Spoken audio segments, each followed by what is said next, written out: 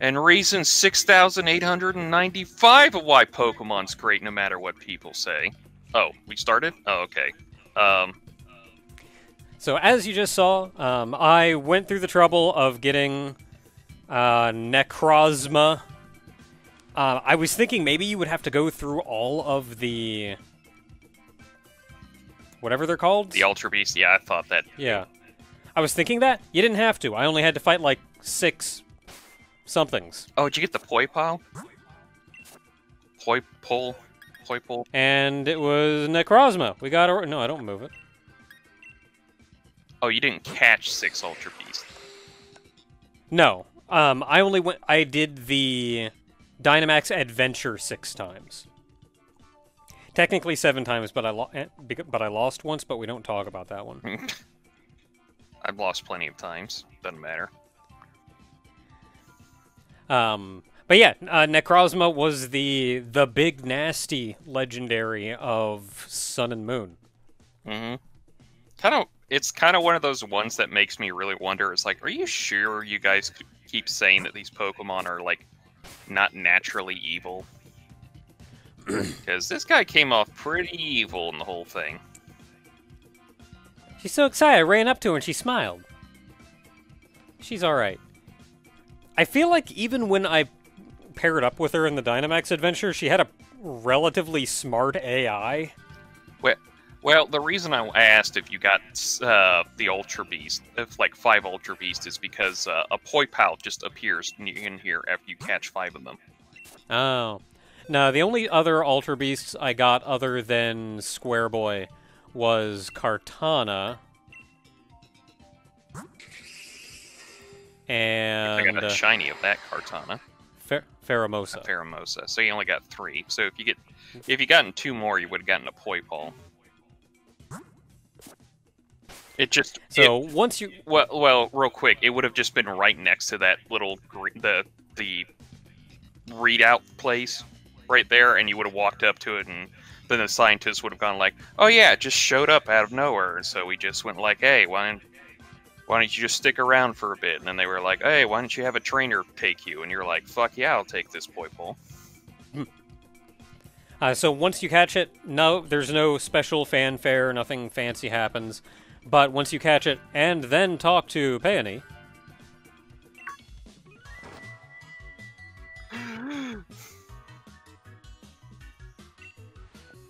you give me the hint and off I go.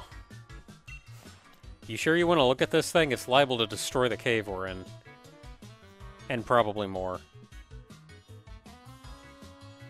It's weird that Necrozma is not considered an Ultra Beast, even though it comes from the alternate dimension. Well, what is the definition of an Ultra Beast? An Ultra Beast is a Pokemon from a different dimension. Either that... Okay, I don't know. Got me. Either that, or it's just from our dimension, because it's the original Pokemon. Because it gets weird. It confused with Sololego or Lunola.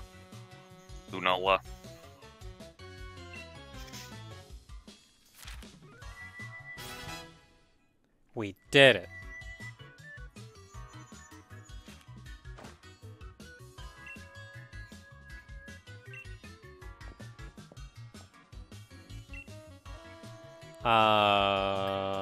Is that our base camp? Yeah.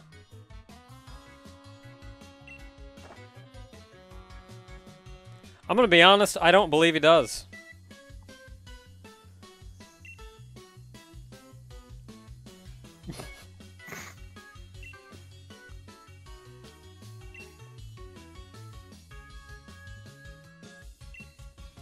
See, I like that she just brushes it off, like, oh yeah, by the way, you caught Necrozma, that's cool.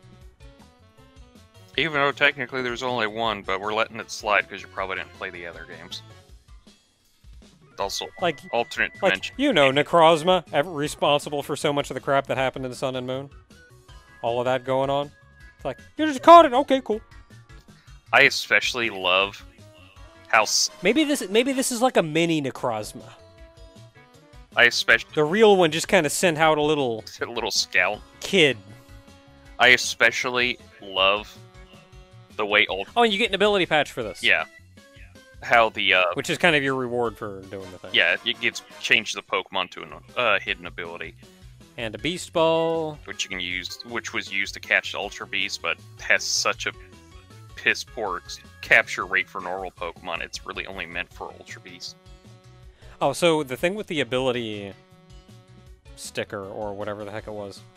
Lunala. What the hell? The thing with that one is it will give your Pokemon its hidden ability if it has one.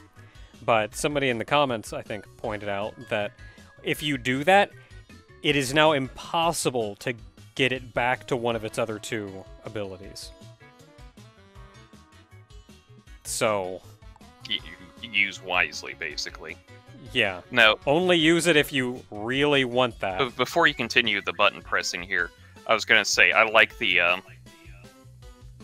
I like what they did in Ultra Sun and Moon in comparison to Sun and Moon, because like Sun and Moon had like you fought against Crazy Mom fused with a jellyfish Ultra Beast at the end there. They just went like through a wormhole and they're just stuck there and you fought them off.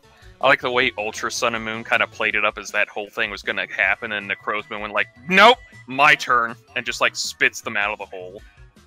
And then just like fuses with the legendary beast you have. It like cracks me up that that's what happened. It's like you would have loved it if you'd seen it. It's just like, oh no, we're playing the exact same points and everything, and then Necrozma's like, nope, my turn to be evil.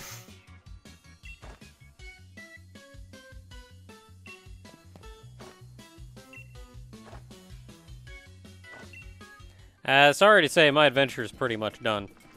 So that's the end of the legendary clues, so that's that. There's still a little bit more that we can do, though. It's kind of why I'm really hoping, against hope, that they're gonna, like, somehow bring around another DLC at some point. There are potentially 3 things left that we can do. And the first one that I'm gonna do is down here. Okay, I have to go here.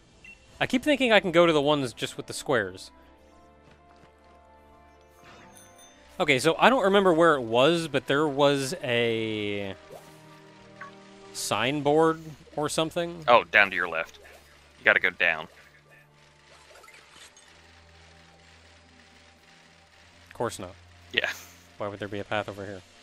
Why would there be indeed?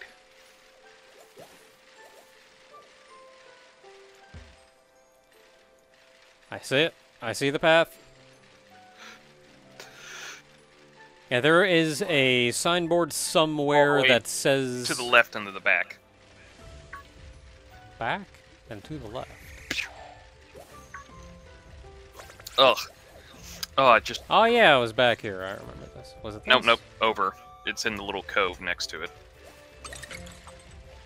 There we go. Ugh. I'm glad I hit the button in time. I sneezed so hard I had to take a drink because something came loose. Alright, so, spread my voice.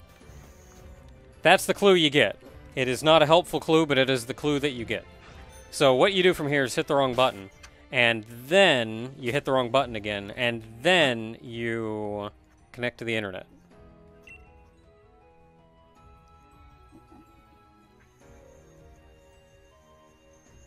And you wait for it to connect.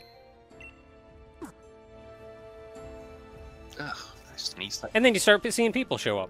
And what you do is you run and you talk to people. Yep. Gotta talk to a bunch of people. Oh man, a loaf of bread. They always give you some special item here and there.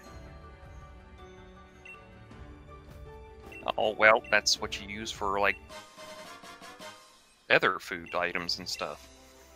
Okay, you have to talk to like 25 people or so see you in a minute. Okay, I swear I talked to at least 25 people, and I was waiting for some kind of notification, and I never got one. But if you come back after you fight 25 odd people, Spiritome's here. Well, fight, you say talk. Yeah, crap, I wanted to read the thing. Spiritome. This was my favorite Pokemon in Gen 4. Mostly, It's a pretty cool looking Pokemon. well, mostly, I'm not gonna lie. mostly up until Gen Oh, I Yeah. should have changed my leader. Gen 6, it was basically like, You said it's Ghost Dark? yeah, Ghost Dark. It's literally only weak to Fairy. Everything else, it's like Yeah. resistant or... Yeah, this is kind of my worst typing for... Oh, it's hailing too! Sucks to be I you. hate my life. This game sucks. Okay, so power 40, power 80. Which one of these? This one always goes first. I get stab. Oh, that also increases damage because it's power under Yeah, because Tactician. 60. So this one is higher. Man, Scizor is just gonna friggin' murder something. I gotta swap out. What level is this thing? 72. Butterfree, what do you got? Why did I make good Pokemon? You know what? Real quick, before you do anything, like switching out a Pokemon, just throw a Quick Ball at it, because it's turn 1. Okay. Quick Ball. Oh, I have one. Well, you only need one. If it doesn't work, it doesn't work from here on out.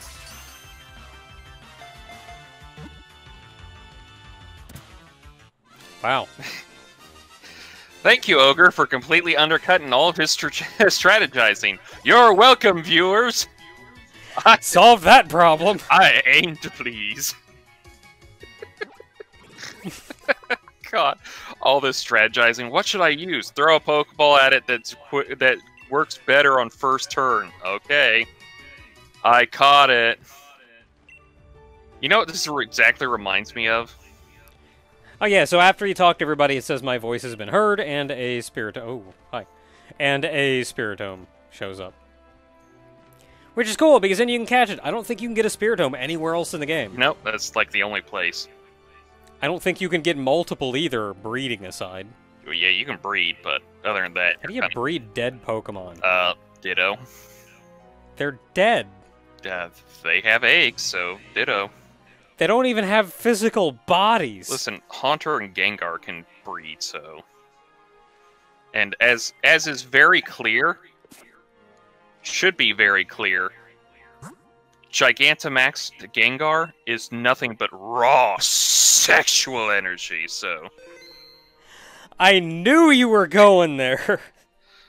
And yet... The second you said, especially Gengar, I know it. Well... Yeah, you should have seen it coming. Just like everyone else. Okay, so they'll still hang around because they're not going to unload immediately. But there we go. We did the thing. We did Spiritome. There are one or two things... Dog. God dang it. Alright, so I said there are one or two things left to show off, and there are a ton of little Easter eggs around the island. I think you can even run into a couple characters here. The one we were trying to get to show up is you can find Oleana walking around out here. But I think it's random if she shows up or not, and who knows how long that's going to take us, so I'm not going to worry about it. And it's only at night, so... Yeah. Only at night, and then you have to talk to Payoneer a whole bunch in order to get a hint about it. But the reason I wanted to show that one off is I think that's how you get Payoneer's rare card. No, we should already have it. His rare one? Yeah. Check your... I know he gave us his normal one, but I think that's how you get his rare one. Well, check your inventory, because I swear you have one, like, after you complete all the legendary stuff. No, he never gave me that. Well, double check, just in case. Album. Oh yeah, we do have two. And we never actually looked at these, so... Steel type. Is there a current Steel type gym? If it is, it's probably minor league. Hmm.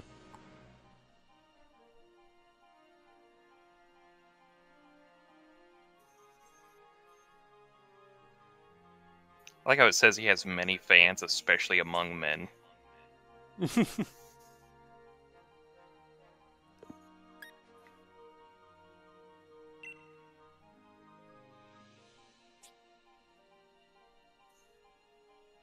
And we see here that, as I think we kind of semi-spoiled before, Peony is Rose's younger brother. Everybody knew that the moment they saw him. I didn't. I don't know what it was. He didn't strike me as that. I didn't see it. Though the story's kind of sad between the two, is that the fact that he became the champion, but Rose became the league chairman, but he didn't like having to deal with Rose constantly, like, trying to micromanage him, so he just quit one day.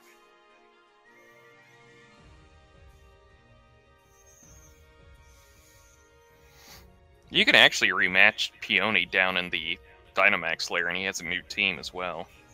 Look at that, and a little Peonia. Yep, and his wife back there, too. This is probably sometime after he became champion, or was close to it.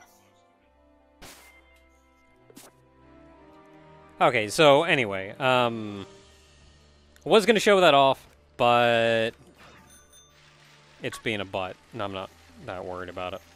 So the other thing, the last thing, is this right here. I hit the wrong button. So most of the Dynamax dens you see are lit up. This one's grayed out, even though I haven't touched this one. In fact, you can't even put a piece into it, the den. It just says there doesn't seem to be anything in it. So what you do here... Well, I mean, if you back out real quick. Just real quick, for my sake. Look at the stones surrounding it.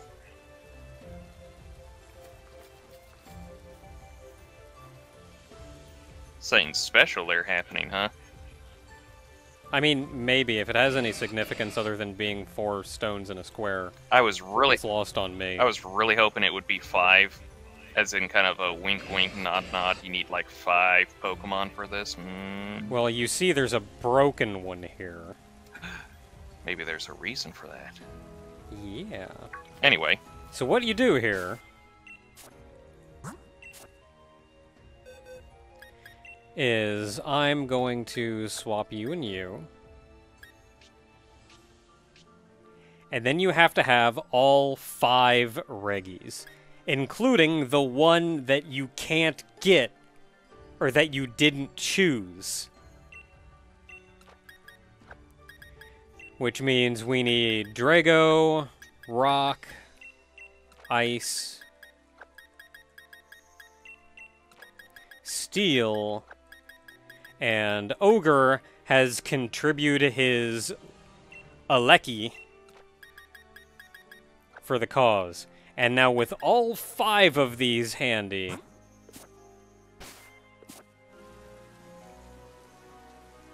Just throw in a wishing piece. No. Yep, there we go. It lights up, and I'm gonna save.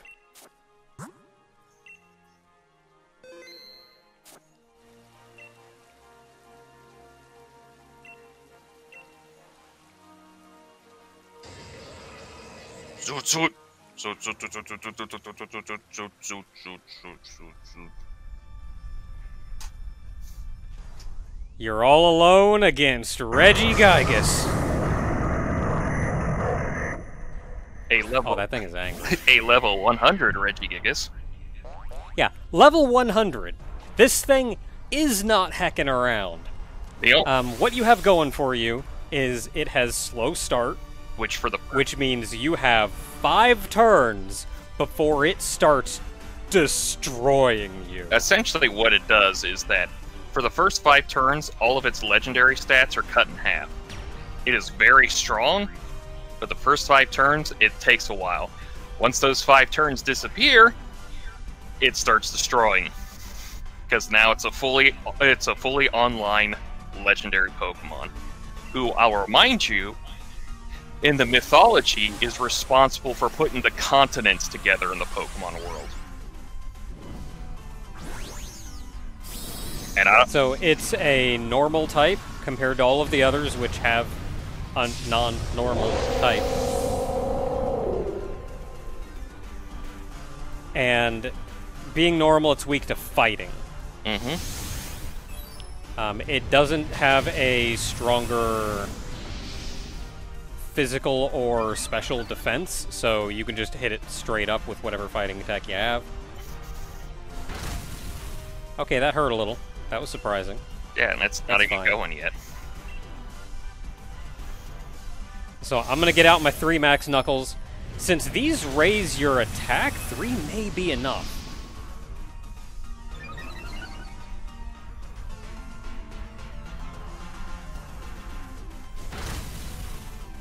Okay, looking good.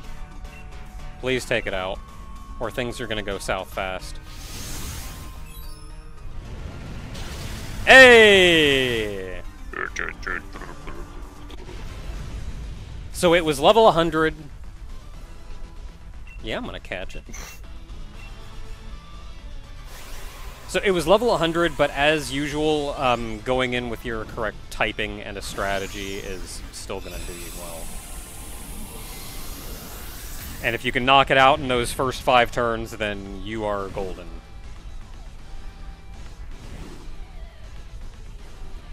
Why Reggie Gygas is here, I have no idea. I feel like there's just a whole lot of kind of non-canon stuff in the Crown Tundra. A lot of, you know, just don't worry about it.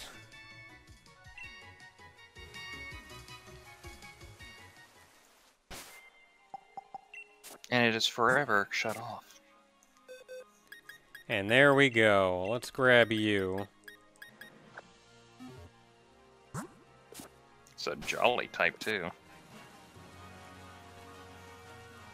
How you doing, big guy?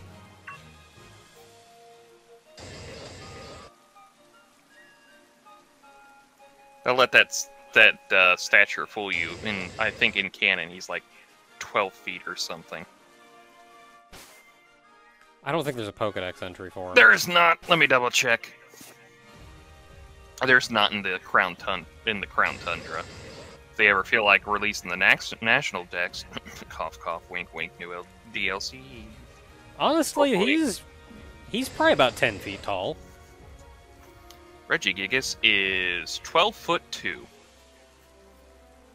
You know, honestly, I'd believe that. I wonder what the tallest Pokemon is. Like, how tall am I? 4 or 5 feet? Oh, it's Eternius. Eternius is the tallest Pokemon at 65 feet and 7 inches.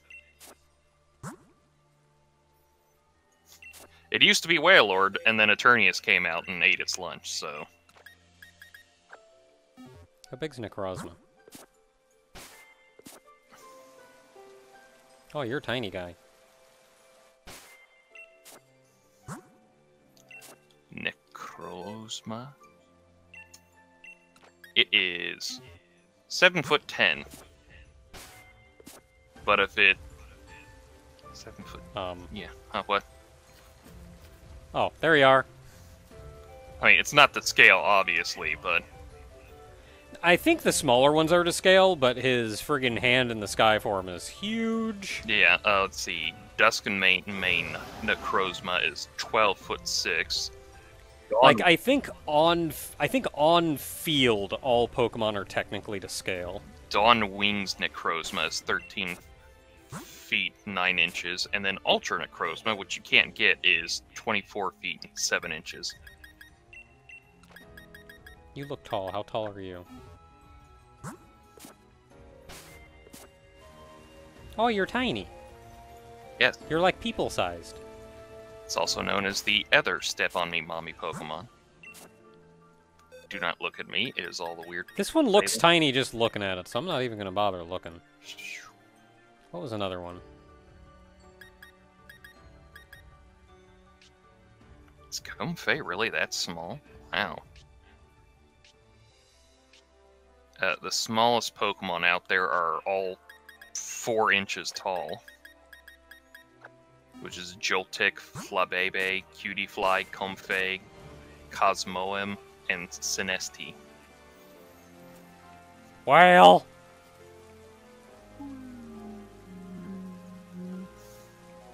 If they're not to scale, then, like, they put some effort into it at least, because they can't be unwieldy. I mean, yeah, like I said, Necrozma's 65 feet. I'm pretty sure that that would probably lag out the hell of a game to render a 65-foot Pokemon.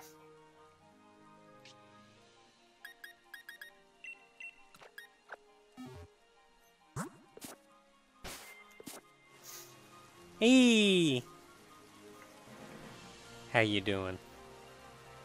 Pretty good, just want to absorb all your blood. Oh. Alright, well, let's put our team back together. That's effectively it for Crown Tundra.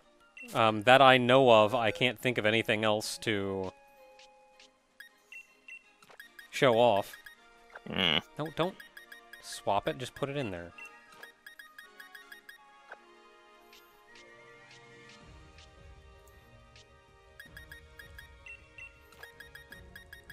You were cool, you can go there.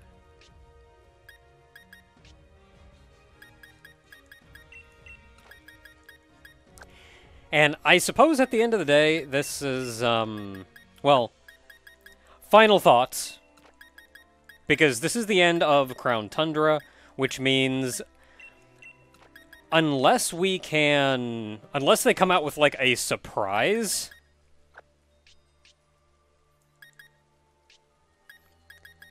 unless they come out with a surprise expansion or whatever, this is... I'm kind of hoping they do at some point. It kind of seems like they're not, because I don't know if they've got anything more to say for it, but it would be nice to at least, like, I don't know, see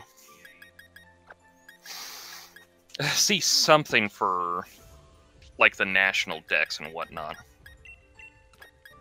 Like, it doesn't have to be perfectly in here, it'd just be nice to be able to have access to all the Pokemon.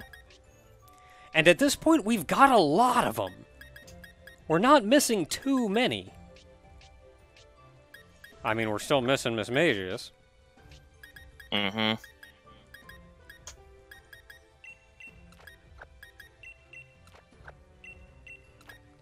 Yeah, and so final thoughts on Pokemon Sword and Shield as a whole, because it doesn't seem like there's going to be much more after this.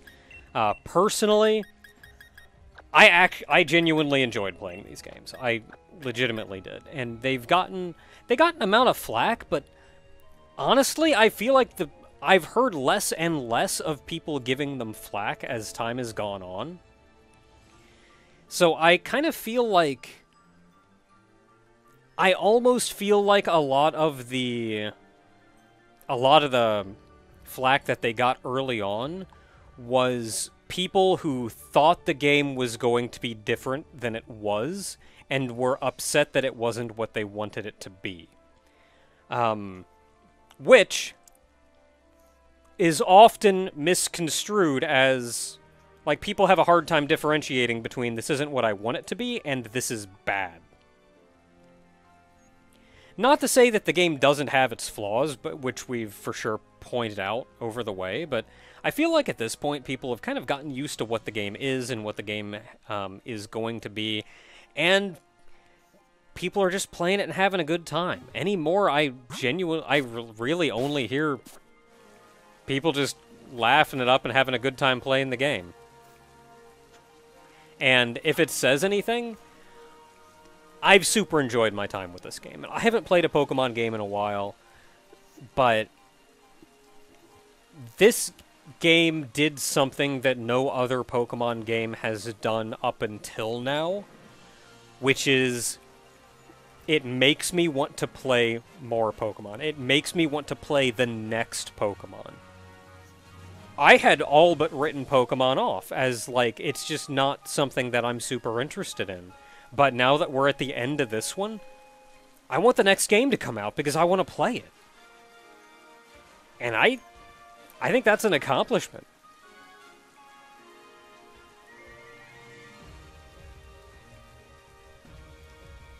But unless you've got anything to say. Oh, Crown Tundra.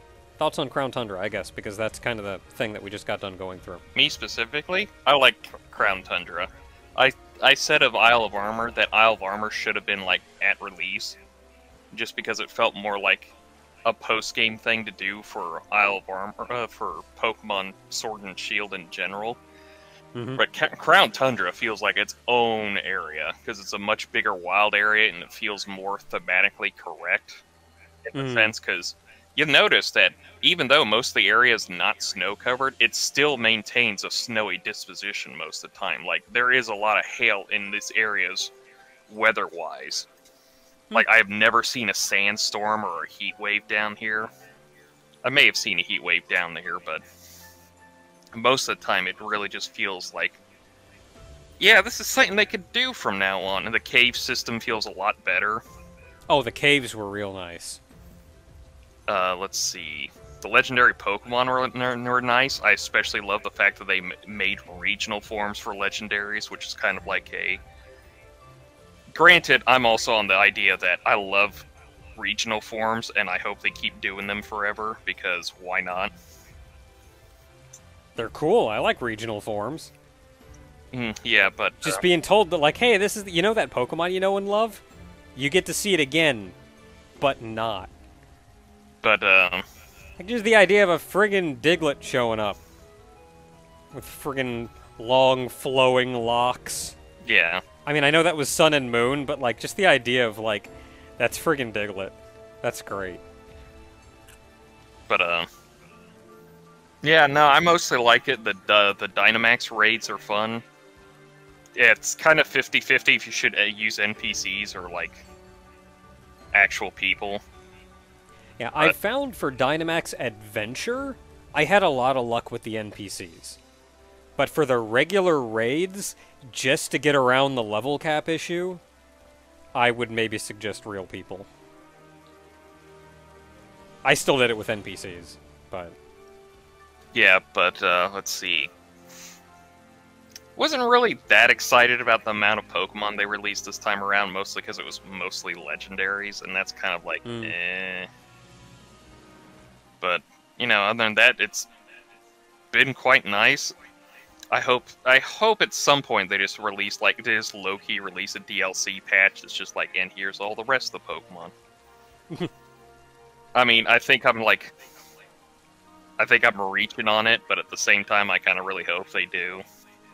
Because at some point, it's just going to be like, yeah, let's just do it anyway.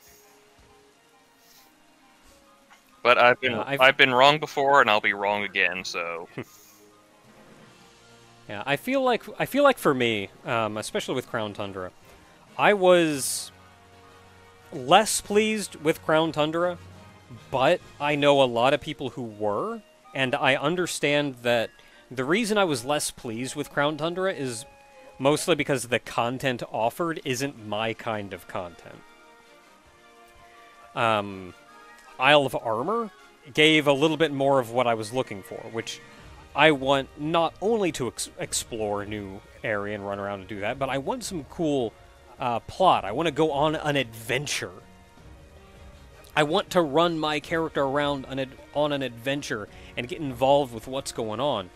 And Crown Tundra didn't really do that. Crown Tundra was all about catching legendaries. There was hardly a plot here. It was really just go have fun. There's a bunch of legendaries to catch. And some people really liked the return to form of catching Pokemon in a traditional way. People really like legendaries. So a lot of people, even in the comments to the videos, ate this thing up. And this content was made for them. And I actually kind of like that they did Crown Tundra and Isle of Armor different in that regard, because it gave something for each crown. If they just did Isle of Armor again, then you'd feel that. But instead, it's something different. They did something different. And I can appreciate that, even if it maybe wasn't necessarily for me. Because I could not care less about legendary Pokemon. And I do not enjoy catching Pokemon traditionally. Which is why I praised the Dynamax dens before. I did 90% of my Pokemon catching in Dynamax dens.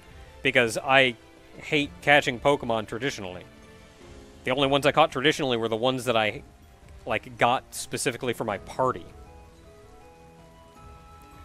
But with that said, I suppose as a quick summary, Crown Tundra wasn't necessarily for me, but I can absolutely appreciate what they did with it and what they put in. And it'd be nice if they dropped in, like, here's a bunch more, here's the rest of the Pokemon, so you can go get them. I don't know where in the world you'd catch them. But it'd be neat if they did that, but I feel like more than anything, I want to go on another adventure. I want to run my character and her party. I want to have Tofu go on another adventure with her little group of Pokemon. And that's going to be the hardest thing to do. But we saw in kind of the post-game story before the DLC that you can do that without even opening up a new area. And maybe they could do something like that, find a way to introduce new Pokemon or something.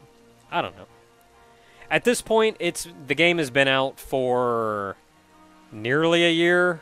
I'm going to tell you right now, as of this recording session, not when this video is released, but as of this recording session, Pokemon Sword and Shield has been out for a year, officially. It has been... Yeah, it's been out for a year, and Pokemon works on what has been fairly strict 3-year release cycle. And they did the DLC as opposed to the third game. And given what we got out of the DLC, I absolutely think it was worth the money, and I think it was a very good way to handle, or to do this, instead of releasing the third game.